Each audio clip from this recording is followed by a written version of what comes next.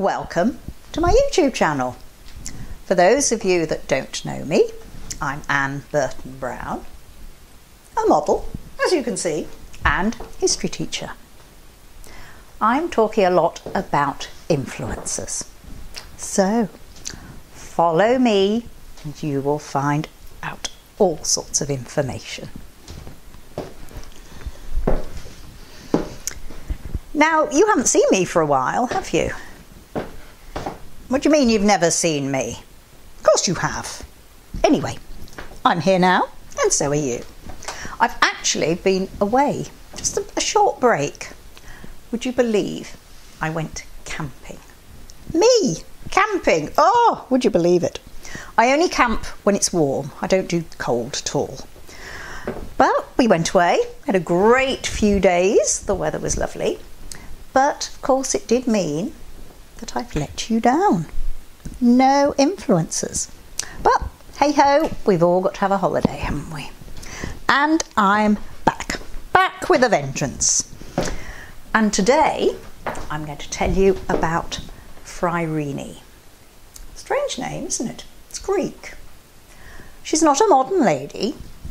She was actually a 4th century BC prostitute. Now BC, if you're sort of a bit confused, means before Christ. So not before COVID, but we'll forget that bit.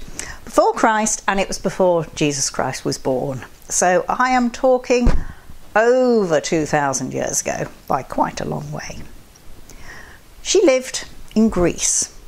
In fact, she was born in Athens. Now, Athens at the time was a rather big city-state. She was christened by the name, which I cannot pronounce, so I'm not going to try, Virtue. That was the meaning of her name. However, she had a very pale skin. So she was given the nickname Phryne, which isn't actually brilliant because it means toad. Okay, well, whatever. Still, she grew up into one of the most beautiful women in Greece. Now, you've got to remember that Greece at the time was a whole lot of big city-states, powerful. They were always squabbling and arguing. I mean, you know, there was the Greek Empire. Alexander the Great took over masses of the world. And so each little state, big city-states, little ones, were quite important to each other.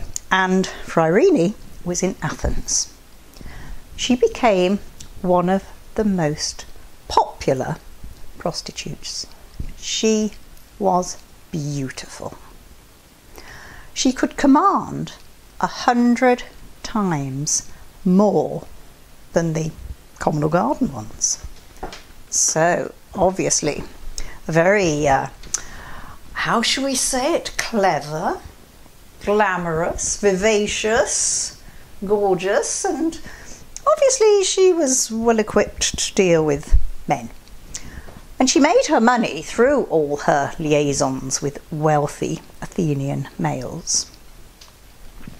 There's a couple of stories of her. One of them was that when Alexander the Great, who you might have heard of in 336 BC, got very annoyed with the city of Thebes. Again, big city-state, walls all the way around it. They had a rebellion against Alexander, who was taking over with his big army, and he was not at all impressed. So he actually, what they call, sacked the city. He destroyed it, and as a punishment he killed off all the men and then enslaved all the women and children. So Phryne thought, well, I ought to do something about this. This city has no walls. That means anybody can walk in and out. Thieves can come in, people from other countries can come in, the animals can wander in and out. It needed protecting. So she wrote to the officials and said, I am more than happy to pay to have the walls of Thebes rebuilt. But there is one condition. I need written up there this quotation. These walls were destroyed by Alexander, rebuilt by Phryne, the courtesan. They wouldn't do it. Oh, no, dear me, can't mention the C word. Ooh, whatever next. Oh, palpitations. No. No, that was it. The walls never were rebuilt. They didn't take her up on her offer. But what a wealthy woman to be able to say, I will rebuild the walls of the city. Just like now.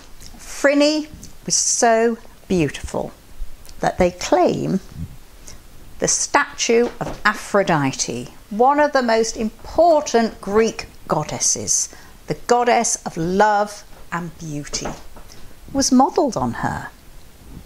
What more can you say? She must have been stunning. However, at one point she did overstep the mark.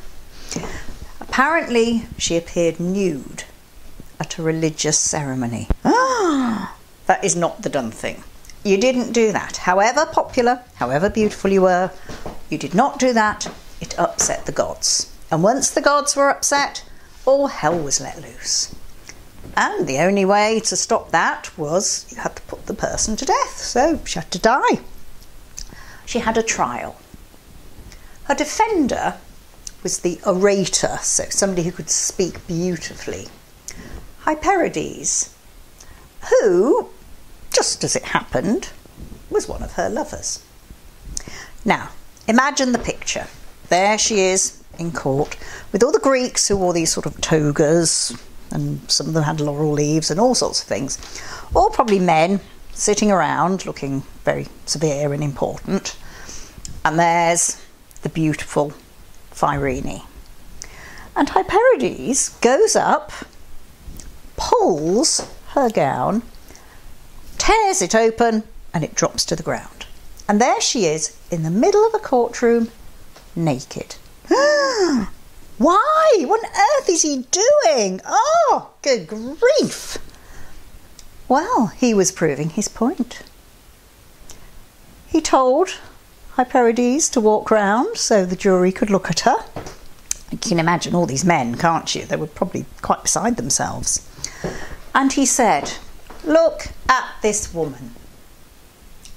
She is the classical beauty. Aphrodite, the goddess of love, is modelled on her. Well, you know what they mean. How can somebody like that upset the gods? That was his defence. Well, believe it or not, probably because they were all men, it worked. She went free.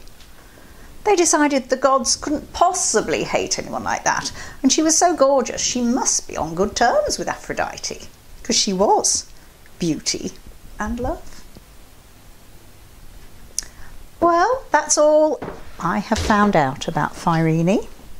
There may be more, but who knows. Anyway, I hope you've enjoyed that little jaunt. If you have, and you want to find out more, you know what to do. Press that subscribe button, ring the notification bell, and have a good week.